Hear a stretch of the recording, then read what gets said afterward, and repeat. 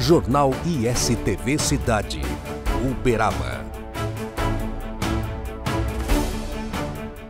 De volta com o Istv Cidade, noticiário da família uberabense. Agora vamos falar de política, vamos falar de eleições municipais, que é o assunto do momento. E eu começo aqui com uma pergunta, e é o seguinte: tem gente que vem para mim e fala, não, o Lula não quer o Anderson candidato em Uberaba. Que história é essa? Procede? Tem algum sentido isso? Foi ele que me pediu. É. Paulão, vamos lá. Você esteve em Brasília, você sabe como que aquilo funciona, você voltou para Uberaba, está aqui.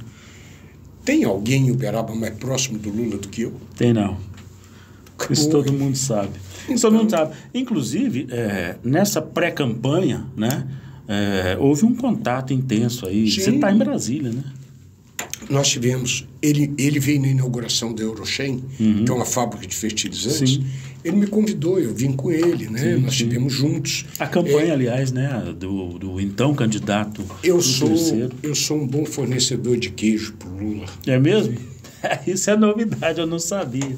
Eu abasteço aqui. É só o queijo ou tem aquela branquinha também? Não, eu estou levando queijo. Agora eu vou adotar o doce também. Tá certo, tá certo. A política do queijo está funcionando. Funciona bem. Eu vou acrescentar mais um item aí. Tá bom. É interessante isso que você está falando. Eu tenho alguns gestores aqui em Uberaba que de vez em quando vão a Brasília reivindicar recursos e tudo mais, nos ministérios, e eles sempre tem o tal do kit. O kit mineiro que vai para Brasília. Queijo, é doce, às vezes vai uma cachaçinha, mas por quê? Porque isso é a marca de Minas. Né? Isso agrada as pessoas. E o queijo nosso é muito bom. Então, Anderson Adalto é pré-candidato com aval de Lula. E a questão do vice, como é que estão os encaminhamentos? Olha, o vice vai ser decidido de hoje para amanhã. De hoje para amanhã. Hoje, dia 1º de agosto. Hoje, primeiro nossa convenção é do dia 3, nós queremos, na convenção nossa, que vai ser no sábado, né, no Uberaba Tênis, às 10 horas da manhã, certo. A gente já quer sair de lá com a chapa fechada, candidato a prefeito ou candidato a vice. Entendi. Mas você pode dar spoiler? O nome tem um perfil definido? Não temos. Essa costura não está fechada ainda? Não. Ela está guardada a 7 chaves aí para a gente poder trazer. Claro. Mas, de hoje para amanhã, a gente vai tornar isso mais público. Tem essa estratégia política que realmente faz a diferença. Nós vimos um anúncio aí recente da prefeita Elisa Araújo trazendo o Mauricinho de Sá, que eu me lembro aqui, esteve comigo. O Mauricinho vai se lembrar disso, esse vídeo vai chegar na mão dele. No estúdio do G, quando nós fazíamos o programa de rádio na eleição de 2000, né, Anderson e Marcos Montes, isso é passado, hoje é outra história. Mas vamos falar de política. Eleições 2024, a costura da candidatura Anderson Adalto envolve uns partidos mais voltados para centro-esquerda, eu diria. Sim, o campo nosso... É por aí. O campo não vai nosso, mudar. O campo nosso é a federação, que é constituída pelo Partido dos Trabalhadores, pelo PCdoB e pelo PV, que eu faço parte. Certo. E, além disso, nós temos já fechado conosco o PSB, que é o partido do vice-presidente da República, né? E também o PDT, né? Que é a Rochelle, que está na linha de frente. Que já fez a convenção. Com a possibilidade, talvez, da gente ter mais um partido, mais uma federação conosco. A filiação Anderson Adalto no PV está tranquila, está tudo certo? Paulo, deixa eu te contar. Do ponto de vista político e eleitoral, eu acho que a minha pré-candidatura está absolutamente tranquila. Vou te dar um exemplo aqui, porque eu não queria ser candidato a prefeito. O que me motivou foi porque esse projeto do gás se precipitou, tem condições de acontecer esse ano. Aí eu pensei, qual que é o melhor lugar para mim estar? Na cadeira de prefeito, para mim poder fazer, né, esse projeto piloto, que vai ser Uberaba, no campo do gás, poder fazer isso andar. Né? Então, pelo conhecimento que eu tenho, eu vou conseguir fazer acontecer. Muito bem. Então, eu tenho ainda uma questão jurídica para resolver. Sim. Mas essa questão jurídica, eu fiz consulta em 4 grandes escritórios de advocacia. Nós conversamos. Hoje nós temos uma tese bem definida, né? Então eu posso afirmar para todos vocês A nossa candidatura, se não tiver o julgamento até a eleição, ela vai sangrar. O pessoal, você vai votar no ânus, mas não vai valer, babá. A única comentário que eu tenho aqui para dizer é o seguinte: quem entender que o Anderson é o melhor nome para conduzir o Uberaba hoje, para melhorar o serviço público, fazer a cidade se desenvolver, melhorar todo esse serviço aí que são fundamentais, como educação, saúde, social, né? Se acharem que o meu nome é o ideal, bate o meu número lá. Não vou falar número aqui, porque nós ainda estamos pré-campanha. Bate o meu número, que a partir da convenção todo mundo vai saber o número. No dia da eleição vai lá. Se achar que meu nome é o melhor, pode apertar e votar, que o voto vai valer. Entendi. Está falando com toda a confiança. Sim. Agora... Você sabe que eu já tentei, não pude ser, por exemplo, na campanha passada eu tentei e não pude ser. Esse, aliás, é um dos argumentos que o pessoal sempre coloca. O Anderson tentou, não veio. É porque eu tinha um problema intransponível. Eu ganhei esse assunto. Essa tese jurídica agora, ela é suave, ela é leve. Então, ela é absolutamente tranquila. Por isso que eu estou afirmando. Não existe plano B. Você pode perguntar qualquer um dos partidos. Não existe plano B. Eles brincam que é o plano AA, mesmo sob júdice. Interessante. Agora, eu percebi nessa pré-campanha, né, que o Anderson Adalto veio, como sempre, né, sempre um camaleão, mas ele veio usando as redes sociais. Aliás, colegas meus aí da área de comunicação, da imprensa, do rádio, enfim, têm reconhecido que é uma das pré-campanhas que mais tem utilizado as redes sociais. O que te fez virar essa pegada aí e abraçar as redes sociais, como outros não abraçaram? Inteligência. Inteligência, né? Quer dizer, hoje... Aquela coisa do cara ir em comício, te ouvir. Acabou. Hoje ele quer estar lá na poltrona da casa dele, não é verdade? E com o celular ele vai acompanhar o candidato, os candidatos que ele está ainda indeciso, ele vai querer saber o que esse está falando, o que aquele está dizendo. Então, a rede social é o grande veículo de comunicação dessa campanha. Né? E eu acho que eu me dou bem na rede social, porque a rede social... Nós temos um candidato aí meio ator. A rede social desnuda, né? Então, como as pessoas vai ter que usar muito... É uma faca de dois gumes, é verdade. O cara que é fingido, o cara que é raso, aquele que não tem conhecimento, que não sabe das coisas, mas quer ficar no... Que vai só até a página 2. Só na página 2, que não é profundo, né? Essas pessoas vão ficar no meio do caminho. Por quê? Porque quem acompanha as redes sociais, olha, está acostumado a ver gente de tudo quanto é jeito, fala, esse aqui é um enganador, ou é uma enganadora. Então, as pessoas são muito preparadas, sabe? Eu acredito, eu vejo aí as coisas assim, de forma tranquila. Eu, por exemplo, se eu chegar na rede social e falar assim, eu não vou trabalhar só no período eleitoral, eu vou trabalhar os 4 anos de governo. As pessoas tendem a acreditar, porque quando eu fui prefeito 8 anos, eu trabalhei os 8.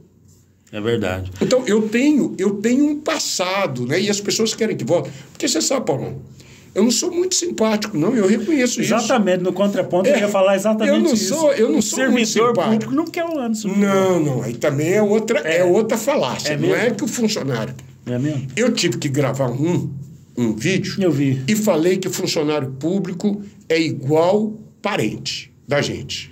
Tem uns muito bons e tem outros que a gente não quer nem passar na porta. Quer saber de pegar no Então, eu dava exemplo, eu não permiti ter perda salarial, eu dei o plano de saúde. Agora, eu era muito firme, eu jogava firme, eu jogava muito pesado. Eu diria que naquela época que eu fui prefeito, se fosse agora, com aquele comportamento meu, eu ia ter 1000 processos de assédio moral.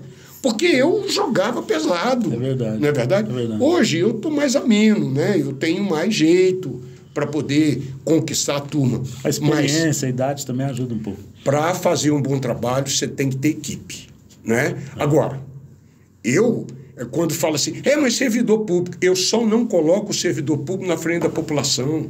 Só isso, Paulão. Entendi. Pô, eu sou candidato a prefeito, eu não sou candidato a chefe de departamento pessoal. Entendi. Então eu tenho que chegar lá na prefeitura e eu saber, o orçamento da prefeitura é igual um bolo. Eu tenho que ter dinheiro para pagar o pessoal e pagar em dia, né? Não deixar atrasar pagamento, como eu fiz, os 8 anos. Eu tenho que ter dinheiro para poder sustentar a máquina, que é o chamado custeio. Vai nas escolas hoje, Paulo, vai nas escolas municipais hoje, não tem papel higiênico, não tem café. A gente vê reclamações. Total. Mesmo. Então, o que adianta? Então, se você não tiver equilíbrio nisso, e você tem dinheiro para fazer investimento. Nós temos que fazer investimento. O Uberaba tem que continuar crescendo e a gente tem que ir levando as obras públicas, as melhorias para os bairros. Olha só, a gente vai, claro, ouvir também a administração municipal para ter a defesa dela. Vocês não fiquem pensando aqui que a gente está só tirando pedra, não. Não, eu não estou tirando pedra, não. Peraí. É porque às vezes o eleitor fala assim, não, você está só...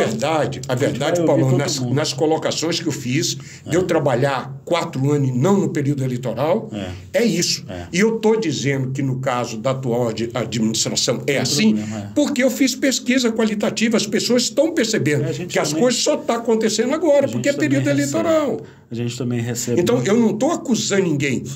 Eu sou obrigado a constatar essa questão, sou obrigado a constatar que nas escolas não tem papel higiênico, falta café para os professores. Então, eu não estou acusando, não. Eu só estou constatando. Assim como eu constato que o melhor programa na área social, que era o AI, ficou 3 anos fechado. Agora, que é no período eleitoral, reabre. Olha, e os 3 anos que ficou fechado? Ninguém vai falar nisso? Tá aí. Tem um outro assunto que eu quero trazer aqui, que é o seguinte. Centro de Uberaba.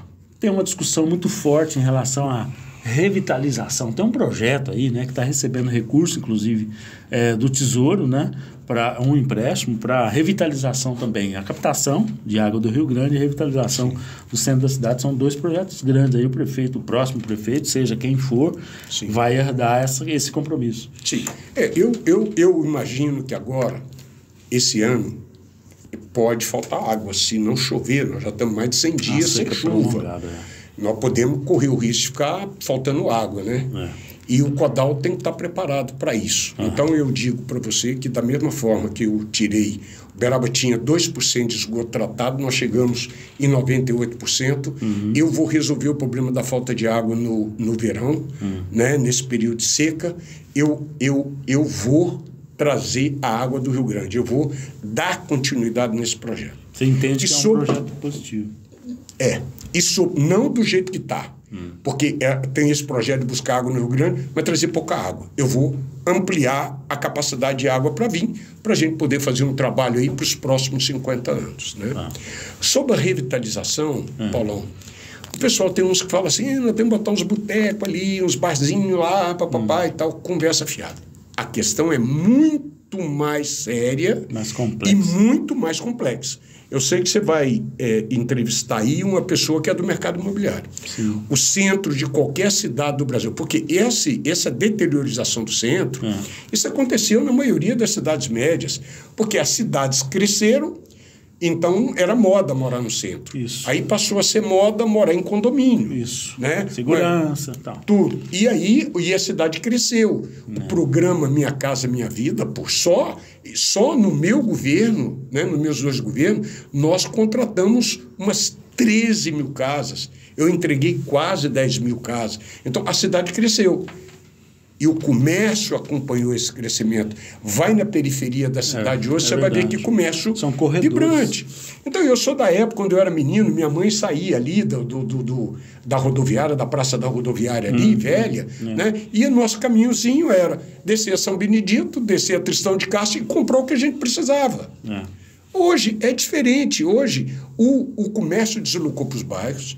Então, a única forma que nós temos de revitalizar o centro é, primeiro, repovoar o centro.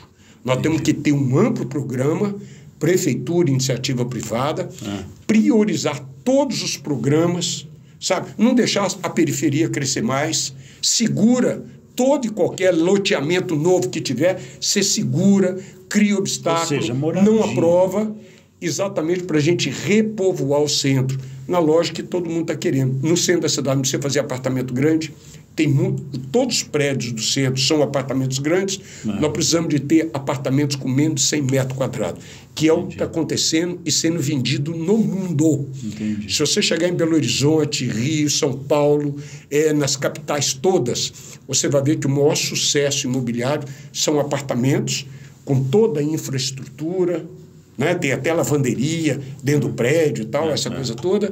Hoje a pessoa quer conforto, quer morar num lugar pequeno e confortável. Convivência, né?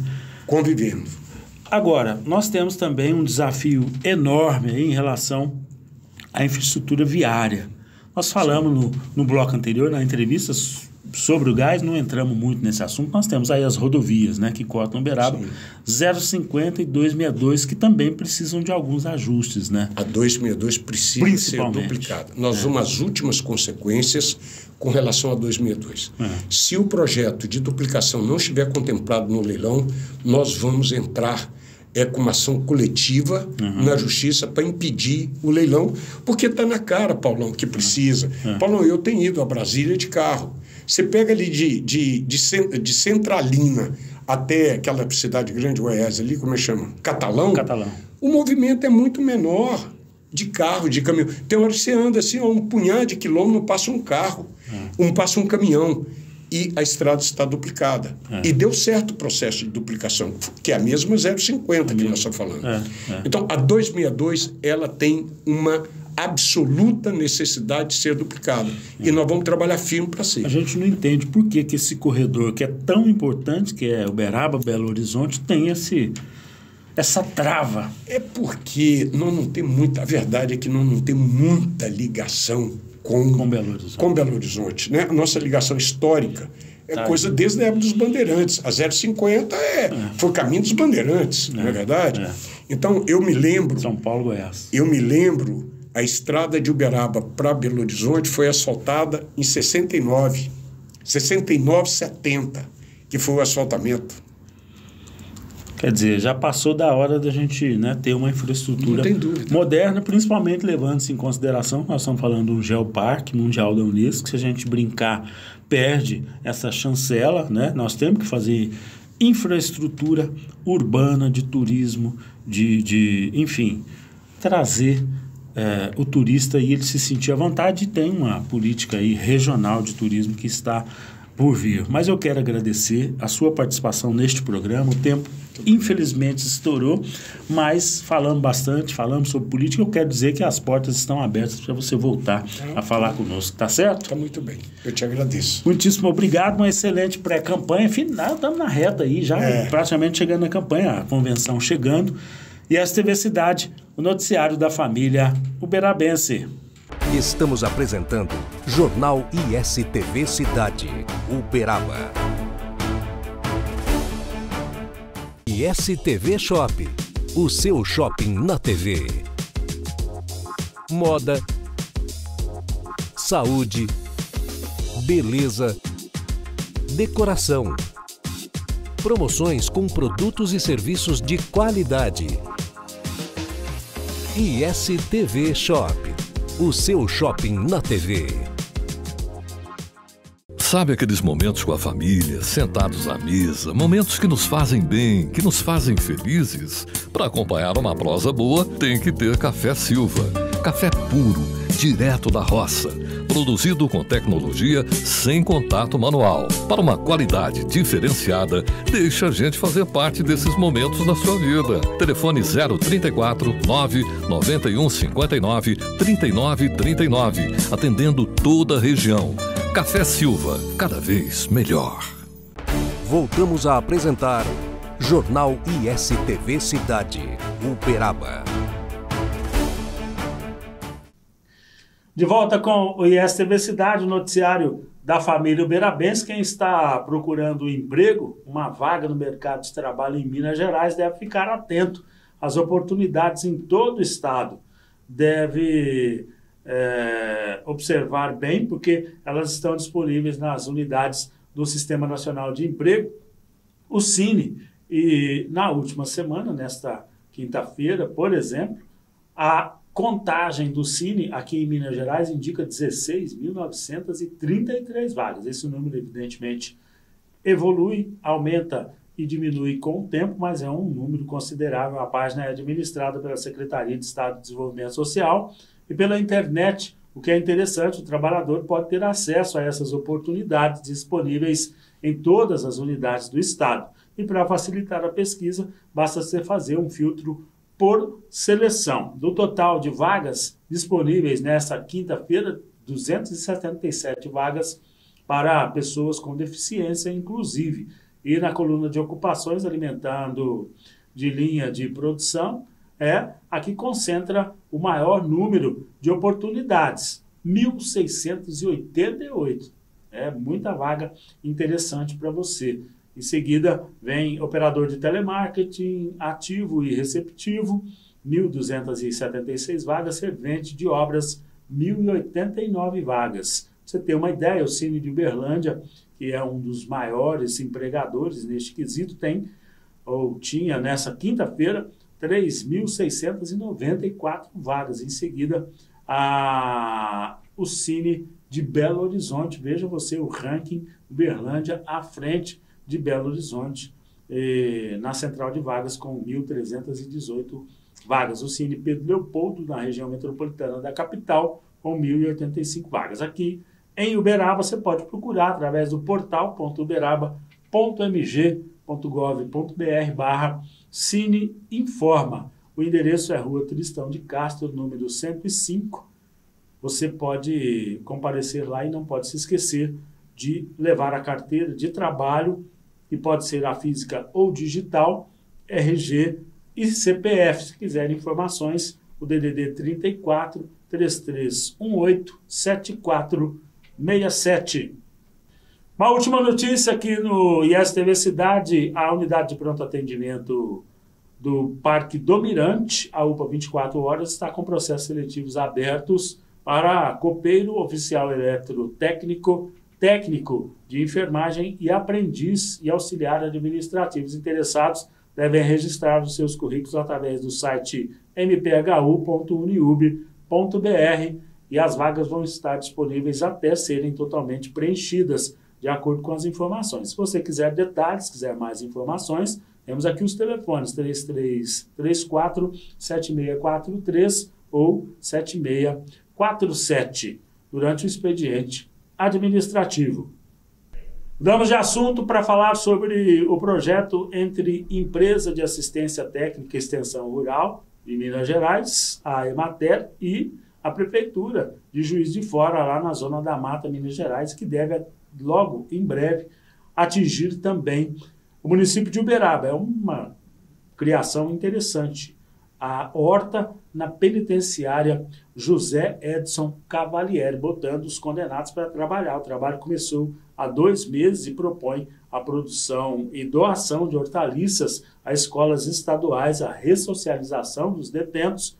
E desde 2024, desde o início do ano, a penitenciária participa do projeto Integra da Prefeitura lá de Juiz de Fora. É um exemplo que pode ser seguido na área carcerária aqui em Uberaba. A horta possui meio hectare e a análise do solo está sendo feita antes de começar o plantio, orientado pelos extensionistas da Emater. É um projeto realmente interessante. No local também serão cultivadas plantas alimentícias não convencionais, como a taioba, a azedinha e o peixinho. A produção será doada para escolas estaduais do município. Cerca de 15 detentos participam do trabalho na horta neste início de projeto.